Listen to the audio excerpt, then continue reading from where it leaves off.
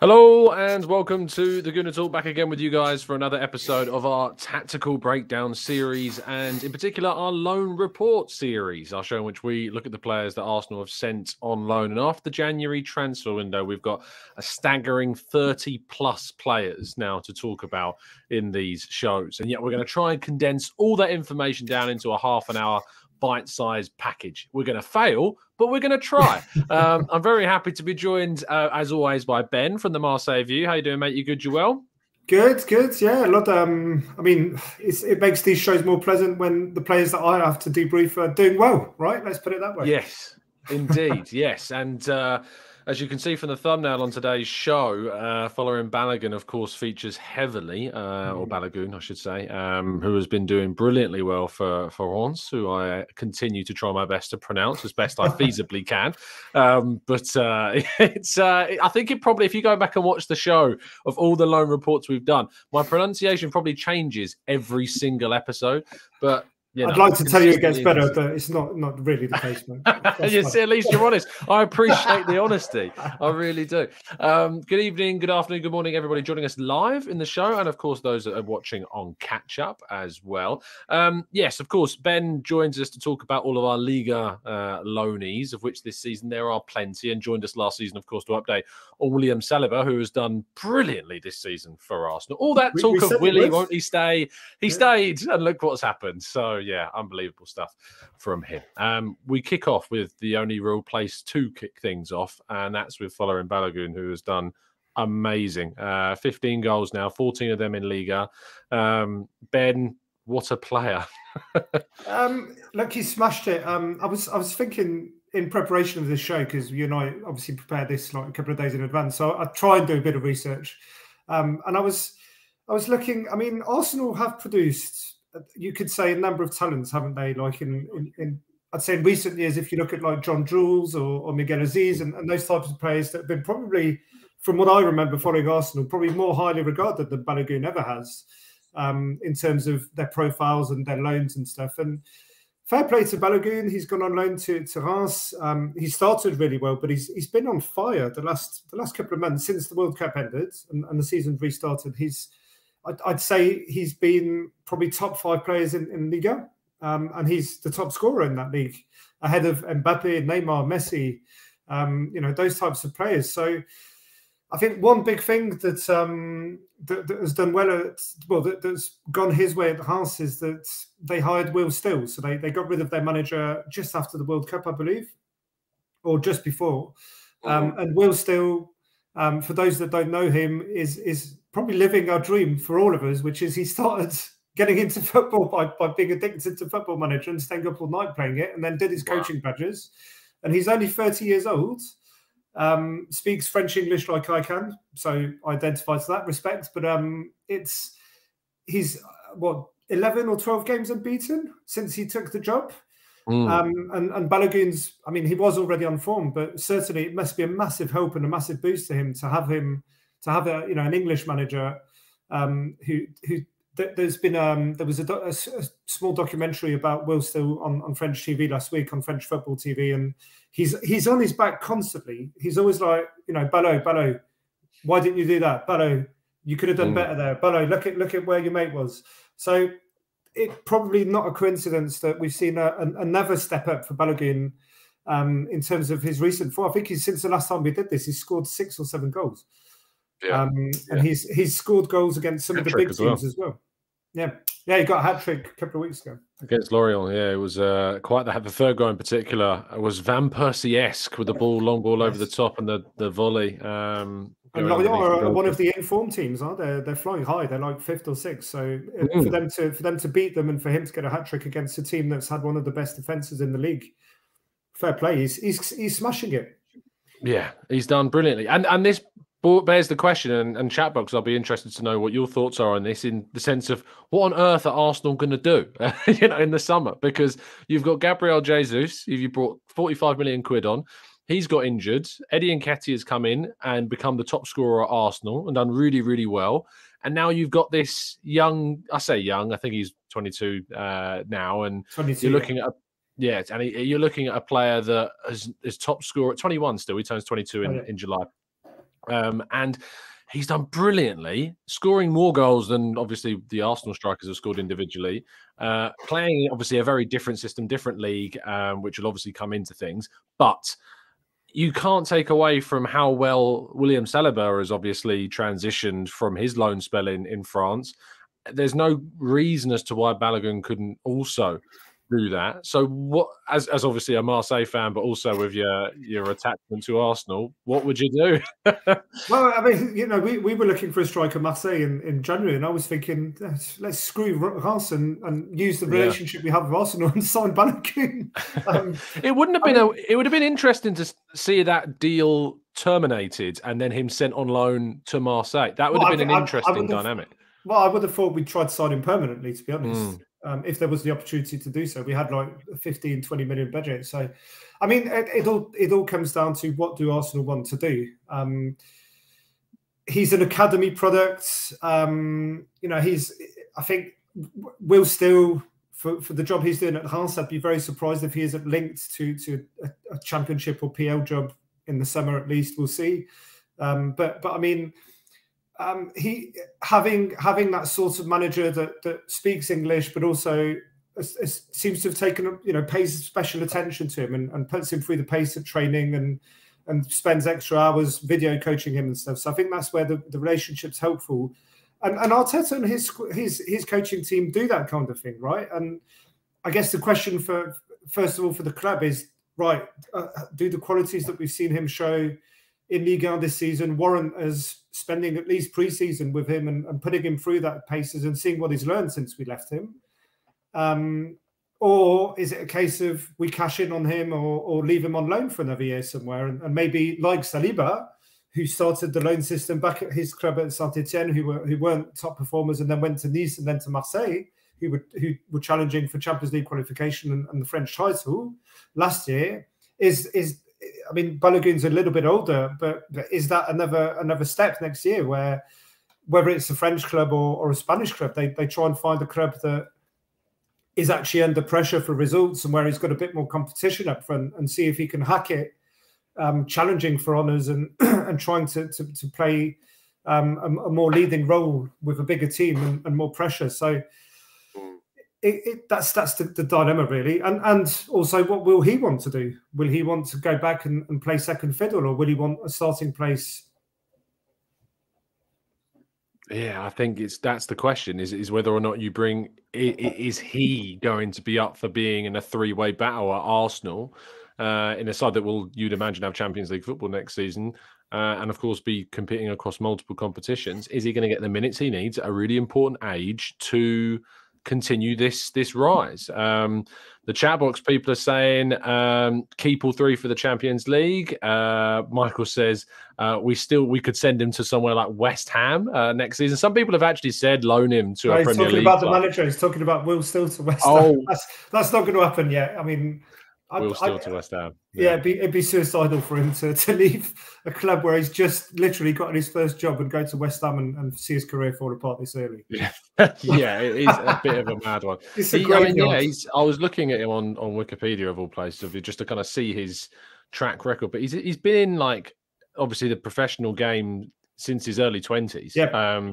So, yes, an amazing career. There's a video from last week on YouTube. You can probably find it where he does the interview. Where Will Still does like half the thing in English, half the thing in French and stuff. And you see him in training and you see him with Balogun like proper taken to one side and go, mate, come on, pull your socks out. We're not here for a kickabout. Yeah. And it's worth watching. But I'll make sure to try and find it. Yeah, it does beg the question of it's going to be an interesting dilemma. But again, if you're Arsenal, you'd rather have this type of dilemma, which is a good dilemma to have. We've got a striker from our academy, so yet again puts light on our academy and the quality of the development being done there, who's firing on all cylinders.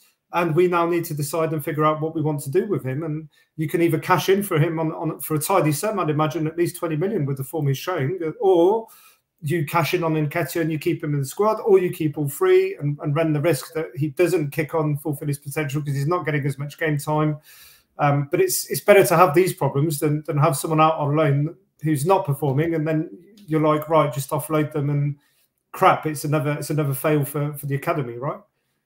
Funny you say 20 million, because I know there are going to be people in the chat box going, 20 million? Are you mad? We want 50. I mean, to be fair, with the way money's going in football, who on earth can blame Arsenal for asking for significantly more these days? Let's talk about your boy, your club, Nuno Tavares. Of course, he's out injured right now, but has enjoyed a fine spell of form since the World Cup.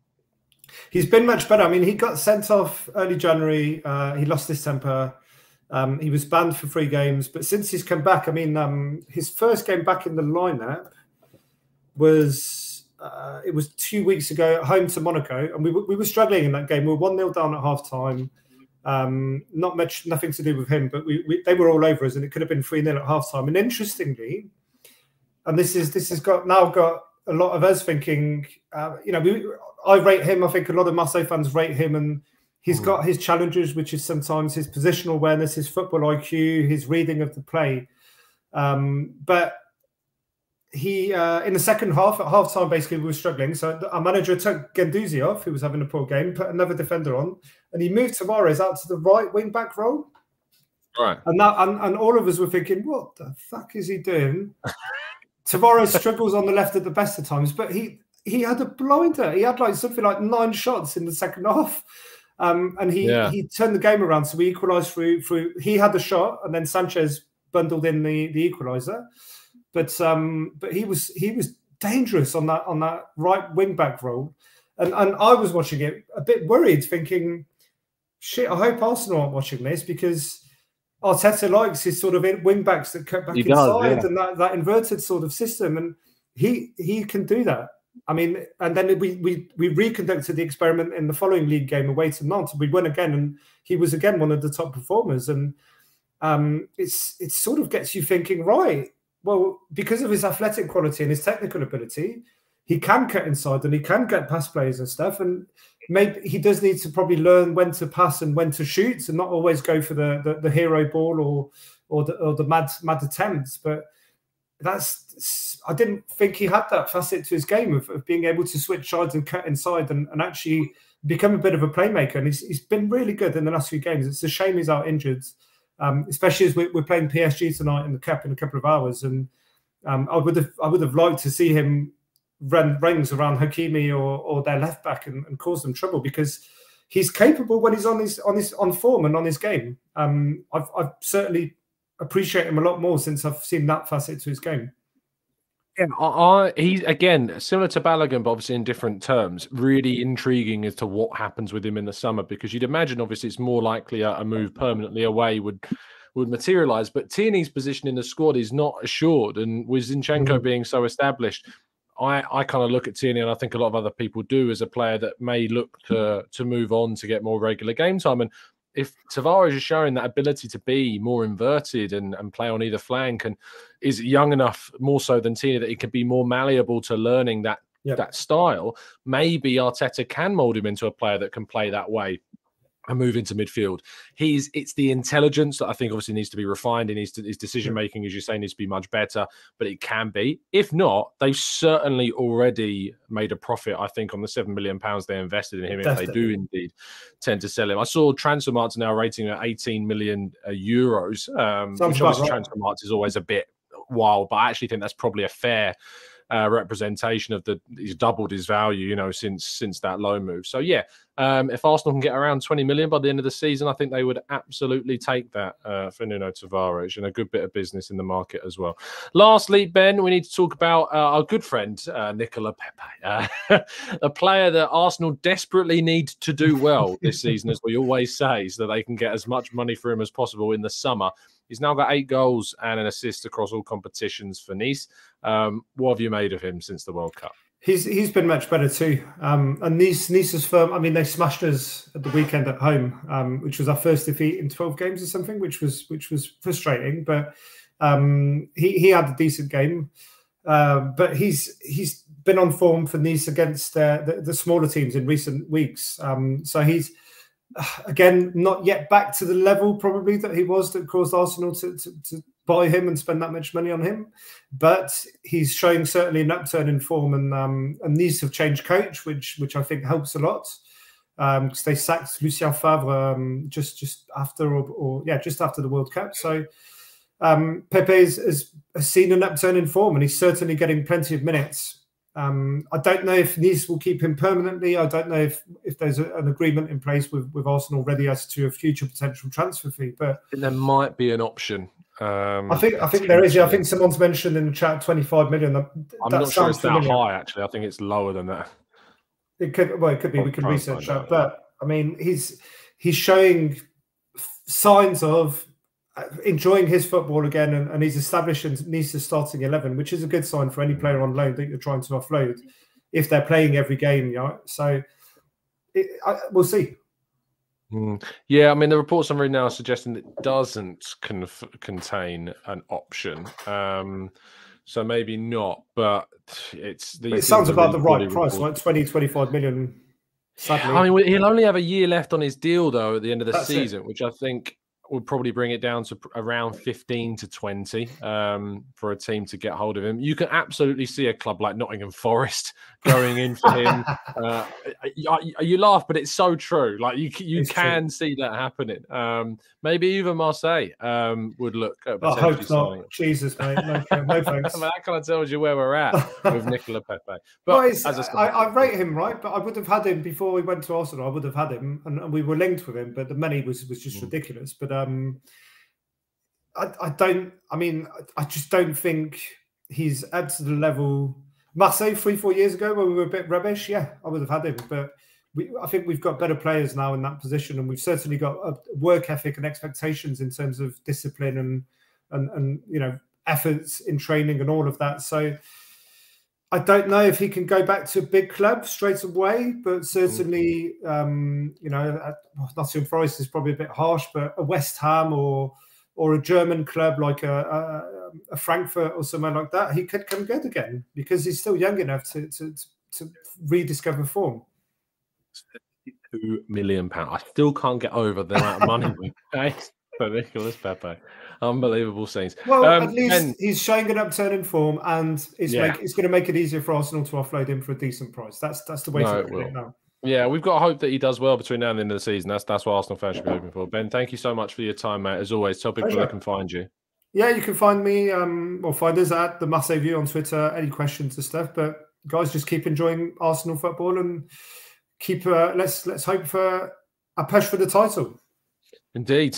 Ben, thank you. We'll speak to you next month when we get our roundup, and hopefully Balogun's bagged another 14 goals by then, maybe.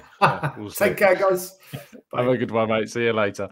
Much appreciate Ben's input. As always, you can find him on Twitter at 91immortal or through the guys at the Marseille View. You can check them out there. Let's move on to our other players that we need to look to. We've got a couple of expert insights. Not everyone. We've got, hopefully by March time, we'll have you experts for nearly all of the main kind of key focuses. But you've got two more expert insights today. First of all, to learn all about Auston Trusty at Birmingham, we've got Tommy. We confirm with Sammys and Tommys at the moment. We've got Tommy from Blues Focus to give you all the updates on Trusty. Hi, I'm Tommy from Blues Focus, and this is my update on Arsenal owner Auston Trusty. This Learn Watch episode came out at the perfect time as Auston Trusty grabs a 97th minute winner against Swansea at the weekend. I was there, celebrating like a madman. You can check out my reaction to that goal on my vlog that I do over at Blues Focus. But since I was last on the show in late November, our form hasn't been the best, including League and FA Cup games. We've only won 3, drew 2 and lost 6. Trusty's form before was flawless, but since the World Cup break, he's been, like many players in the squad, tired and a bit rusty perhaps because of the break. He's lost a bit of that sharpness in those key moments that made him stand out earlier in the season. Like not being too quick to get to players or not being as tight as he possibly could and allowing players to turn and shoot. But to say it's entirely Trusty's fault is wrong, It's a team issue, and that's why it's so important that we stopped that at the weekend. It was a big boost for the players, and particularly us fans as well. I mean, a point would have been nice enough. I thought Djukovic had got that through that late equaliser, but to win it after that was, like I said, amazing. We've still been playing him in the back five. However, recently we've been experimenting playing him at left back, moving Mani Longello to left midfield, making more of a 4-2-3-1. We've tried this at Swansea. It worked. We turned a defeat into a win. It also worked in the FA Cup at Forest Green. We were 1-0 down at half time and turn that game around too to win 2-1. So I'd like to see it on Friday against the Albion. Big game that is. It could really define our season. But hopefully the win at the weekend hopefully has lit the fire to try and get some points back on the board and try and get as far away from that relegation zone as possible. Overall though, I've still been a massive fan of Auston Trusty in these past few months. He's really been a key player at the back, particularly after we've lost Harley Dean due to injury. I'm doing the quotation marks really because that he's not really injured. He's just got a contracts clause where he gets a pay rise after a certain amount of games, and we were playing him earlier in the season as one of our most crucial centre-backs, but because the 25% that was supposedly meant to be sold to Paul Richardson and Maxi Lopez fell through, they pulled out, and ever since he's miraculously just been injured. He's missed his partner in crime. I don't think that him playing alongside Kevin Long has worked out too well, who has been bought from Burnley. I like him. I think he's got a good attitude. It's just that he hasn't played that many games in recent years. So it's the rust as well, I think, that's sort of settled in for him as well. But he didn't do terribly against Swansea. He did okay. That back five, though, would be much better if we had Harley Dean in there, who is a regular, experienced Championship player. Before I leave, I do just want to say that we fans are currently campaigning for our owners, BSHL, to sell the club. It's been years of decline and decay, and us fans deserve better. It's also incredibly unfair on players like Trusty, who are still yet to miss a single minute of this season, and because of the lack of investments and care around the club, could perhaps lead to him getting injured, miss the end of the season, lose his form, or because we can't get a second choice defender to let him rest for a couple of games. And for that to happen to Trusty would be very unfortunate. So BSHL out, it's time to go, sell the club. Thanks for watching. If you want to see more from us, you can check out our YouTube channel at Blues Focus TV. Our Twitter and Facebook is at Blues Focus, and Instagram and TikTok is at Blues_Focus. Thank you for watching. Arsenal are going to win the league, and keep right on. Oh, I've just realised I'm not recording with my mic. That's a bit daft. You gotta love Tommy. He's brilliant. I love the effort that goes in, that he really puts into, making the videos for us about Trusty. And I think we can all empathise with the fact that a club with the owners that we don't particularly want, although ours have turned out pretty good, it seems, in the end. Yeah, certainly Birmingham hoping for better things for them. And of course, that'll have an impact on Trusty. But so far, 4 goals and assists so far this season. 0.83 shot creating actions per 90, 44.4% success rate in his take-ons, which for a centre-back is very good. 66.7% pass completion. He's attempting 0.52 crosses per game. Also attempting 2.38 tackles per game, 1.72 blocks per game, 4.17 clearances per 90 and 1.38 interceptions. It still remains to be seen what will happen with Auston Trusty between now and the end of kind of the summer transfer window. The expectation has always been that he will probably move on. And of course, with the signing of Jakub Kiwior in the January transfer window, it is probably more likely now that he will move on either on a permanent deal or on another loan. He is in his mid-20s. He's deceptively old. I don't really want to use the word old as a mid-20s, considering I'm at 28. But it is for a player like that. But we paid around 3-odd million quid for him, and hopefully Arsenal will be looking to make a profit on Trusty in the summer. But best of luck, of course, to Tommy and Birmingham for the rest of the season. Hope for a quick turnaround in form. But of course, we'll get more updates on Trusty in next month's show. Speaking of getting updates, Brook Norton-Cuffy, we're looking to bring in some expertise around Coventry. He was recalled in the January window from Rotherham, who, after appointing a brand new coach, really kind of fell out of favour, and Arsenal thought it was the best idea to bring him back, send him somewhere else in the Championship, and he's now found a place at Coventry where he's playing. Still doing fairly well, but there have been some concerns raised about how raw he still looks. He's kind of jumped into his first few games at Coventry and getting some feedback from some of the Coventry supporters that I've spoken to. It's not started as kind of impressively as he did at Rotherham. And there, I think the shake-up has kind of affected him a little bit. We're hoping to see some more consistency appear in his game, but I'm pretty happy with what I've seen in the player so far. Looking then at Charlie Patino. Unfortunately, no expertise on Charlie Patino this week. We'll hopefully be bringing you more on the Blackpool midfielder from our experts in the following weeks and months to come. But a really big month for Charlie Patino as he scored his first goal against a Premier League side. Of course, Blackpool lost their game against Southampton 2-1 in the FA Cup, but Patino got a very good goal, instinctive finish in the box, and continues to impress, and will return to Arsenal in the summer as a player that I know and you know there's plenty to be excited about.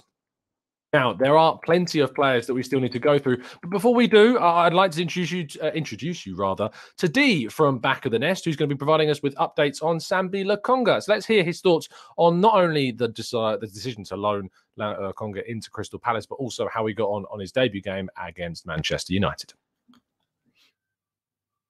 What's going on, people? It's Steve from Back of the Nest giving my thoughts on the Lokonga move, and also I'll be quickly mentioning the cameo that he had against Manchester United. So let's start off with what I thought about the Lokonga move. In all honesty, I was very happy. I know some Arsenal fans weren't really that keen on Lokonga. I know that there's been a bit of trouble with his defensive work, and you guys wanted a bit more from him. But in all honesty, how I saw it, as a Palace fan, he's stepping down a level, which could help him, especially with expectations. He's working with a legend in itself, Patrick Vieira, and, you know, he'll have more consistent game time at Palace. So overall, I was very excited when we did get him, even though it's a short-term loan move. I feel like in the long term, there is a potential to get him if it is a success because of the types of talent that you guys are after in the summer, especially midfield. So overall, I was very pleased with the move, and I feel like if he does play consistently, which I think he will do, he'll be a success. And quickly mentioning the cameo that he had against Manchester United, it wasn't for that long. He came on in the second half when Casemiro got sent off. And in all honesty, what I've expected from him kind of shown. We saw glimpses of his strengths rather than his negatives that I know you guys were talking about, especially with his defensive work. The positives in the Man United game was we desperately needed a midfielder who can get on the ball and pull out passes, and Lokonga seemed like the player. He was eager to get on the ball, eager to make forward passes, and I feel like that's what we've been missing at Palace all season long. So overall, lots of people were happy with his performance. They thought it was positive, and of course, there were a few moments where you can see his defensive work, even though Man United didn't attack as much, his positioning and the way he was, you know, going for balls. You could tell that he's a bit rusty there. But then again, as I mentioned, Vieira, his manager, has only been training a few days, and it looked like he had a bit of chemistry there. So hopefully we see a bit of Lokonga. It was positive at the start. I was happy when we got him on loan. And, you know, I'll keep giving you guys updates as the season goes on. But thank you for having me on. Much appreciate D from Back of the Nest for giving us the updates. You've probably seen D around, maybe on Dan Potts' channel. He's been on here when we've done our Behind Enemy Lines shows that we used to do, kind of looking ahead to away games and stuff. But he'll be giving us updates every month on Lokonga, so you won't need to worry about having to watch Crystal Palace if that's not your kind of thing. Speaking of getting extra expertise, we'll also be getting expertise on Marquinhos next month. He's not yet played for Norwich, but we'll be getting some more expertise on him and how he's getting on for the Canaries after joining them on loan until the end of the season. We won't be getting any specific expertise on Cedric. I didn't feel as though we needed to pour the resources of the channel into getting updates on Cedric. We'll keep you updated on how he's getting on at Fulham, but I think we all know that his future probably lies elsewhere at the end of the season. Ainsley Maitland-Niles, though, has continued to play for Southampton, 14 appearances so far, still without a goal or assist, but from what I've heard and when I spoke to a couple of Southampton reporters when I was down there for the game when we drew 1-1, is that it's not gone amazingly well, and they don't think he'll be signing on a permanent deal. And so Arsenal, therefore, may struggle to get rid of him for a significant fee. That seems harsh, but they have been looking to kind of move him on for a long time. And that bid from Wolves that we turned down all that time ago now seems like a big, big miss in the grand scheme of things. Runarsson still playing for Al Anyaspor in Turkey, 22 appearances so far, still their #1 goalkeeper. He's conceded 40 goals in those 22 games and only kept 3 clean sheets so far. Pablo Mari, really good news on him. He's returned to action after, of course, suffering that horrific stabbing incident in an Italian shopping centre. He's now made 14 appearances, scored 1 goal, kept, or rather conceded 17 goals whilst being in the defence, but has helped keep 4 clean sheets for Monza, who are looking like real potential relegation survivors, which means that he would see that option in his loan deal activated that would see him move on a permanent move to Italy in the summer. Arthur Okonkwo has left from Crew Alexandria. He had that loan deal terminated, and he's now gone out to Austria to play for Sturm Graz, and we'll continue to bring you updates on him. But he did very well for Crew, and they were very annoyed that they lost him. He conceded 35 goals in 27 appearances, but kept 10 clean sheets, was doing really, really well. Bireth still playing for Valvik. He's returned to action a little bit recently. He hasn't been playing too much, though. Only 8 appearances, 2 goals. was a really impressive player for the under-21s, but hasn't necessarily been able to kick on whilst playing abroad this season. Same with Flores, Marcelo Flores, very highly rated young player, playing for Real Oviedo. Again, not necessarily been able to impress as much as he would have liked. 14 appearances, 1 assist so far. Miguel Aziz was recalled from his time in Ibiza. I'm not sure many people want to be recalled from Ibiza these days, but he needed to be after having a really poor loan deal. He's now gone to Wigan Athletic on loan. He was signed there by Kolo Touré, and Kevin Betsy, of course, was part of the Arsenal recruitment. Was part of the Arsenal youth setup only last season. But he, I don't know if he's still at the club after Kolo Touré was sacked, but Touré was very quickly dismissed from the club. But Aziz is at Wigan and will be there until the end of the season. We'll be bringing you updates on how he gets on between now and the end of the campaign. Nikolai Moller continues to play, 16 appearances, 3 goals, 1 assist so far this season, playing for Den Bosch. Of course, he joined last year as well. He spent plenty of time now over there in the Netherlands playing for them. Tyrese John-Jules remains injured, and I probably think that we can all agree he'll be moving on at the end of the season. Salah Adin Uladam Hand has been recalled from his Hull City loan deal, which means they won't have an option to sign him at the end of the season. They had an option to buy a clause in that loan deal. He is now returned, did not go back out on loan, and will be part of Mehmet Ali's under-21s squad for the rest of the campaign, and we'll then see what happens with him in the summer. Tim Akinola continues to play well for Chesterfield, 19 appearances now, already stepping up the amount of times he's playing for the club, 1 assist so far. Harry Clark, who was spending time in the Championship with Stoke, he's been sold to Ipswich.